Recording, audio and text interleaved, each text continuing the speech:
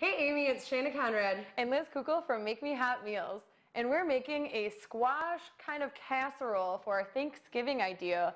Yeah, it's kind of a different option. You know, we've got scalloped potatoes or mashed potatoes and casseroles and all of these things. But why not something a little bit different as their starch, and we can do a squash or sweet potato or any other kind of squash, but we have a butternut squash. And if you've never cooked with a butternut squash before, it's really simple. This one is uncooked and this one is cooked over here, but we'll talk about this one first. All we're going to do is scoop the seeds out of here really quickly. It doesn't take much, it's just a tiny little area of seeds. You can scoop them into a compost or right into your garbage, whichever you need. I suggest compost. I think we throw away way too much food waste, so it's a good idea. Once you have that out, you're going to take a pan like this, either a jelly roll pan or a baking pan of any kind, and you're going to get water in the pan, just enough that your little squash is kind of sitting in it. All right, and then all you do is flip your squash upside down in its little water bath and put it in the oven for a super crazy long time, because in the end it's going to look like this.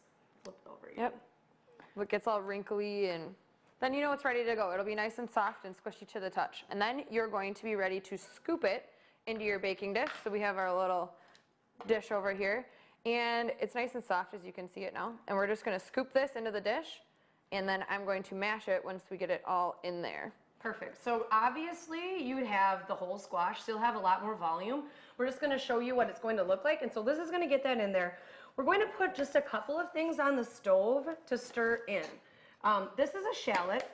A shallot is kind of sort of like a clove of garlic and an onion made a baby.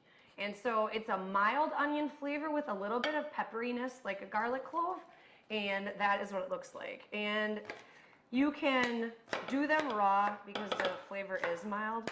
We're going to throw them in our pan with our bacon and cook them just a little bit. I'm having a great time with this over here. It's a huge mess, but it's kind of fun and squishy, and maybe your kids would like to do it if they like squishy things. All kids like squishy things. I have a sprig of rosemary. Rosemary is definitely an herb that you want to use cooked, and that's why we're doing this a little bit before we put it into the squash. So we're going to get the rosemary on the stove, get a little bit of the bite out of it, but it's also an incredible smell. And then a little bit of organic turkey bacon. I'm just going to take the end here, chop this up, throw it in the pan. And I'm mashing my squash with my lovely pie crust maker that we also use to mash potatoes and squash. Also, when's the last time we made a pie? Okay, we've never made a pie with this, so we use it for potatoes and squash. We use it to mash, and eggs. It's all purpose. Yeah, it's all purpose. All right, this is going on the stove really quickly for just a little bit. You're just trying to take a little bite out of the rosemary, so a couple of minutes on the stove, and then we're going to stir it right into our squash. So let's go to the stove. All right, when you start to hear noise, you're almost done already. And so this has been on for about a minute, and I think we're good. Just a little bit of the bite off the rosemary is all we're looking for, and we're going to go and stir this into the squash that we have in that other dish. Bring it on over.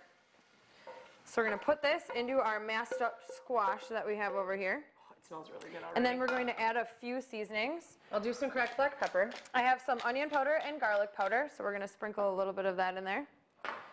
Shayna has a little bit of salt. And then we're going to stir this up quickly. And everything in here is already cooked, so when we put it in the oven, we're just going to put it in there to warm it up. Basically, cook it all the way through. Yeah, heat it all the way through and melt a little bit of cheese that we're going to put on the top of it. So this is a shredded Parmesan, and you're just going to sprinkle that. Oh, I got some on the counter. Over the top. I got it everywhere. Holy cow.